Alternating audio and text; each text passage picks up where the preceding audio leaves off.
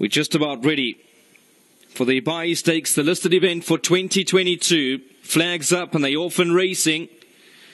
Came out as one.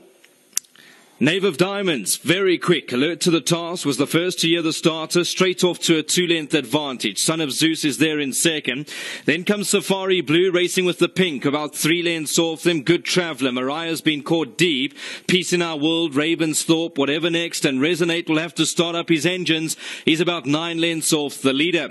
They're going quickly. Knave of Diamonds is a 3-length advantage. He's not taking to the bit and he's ripped off over here.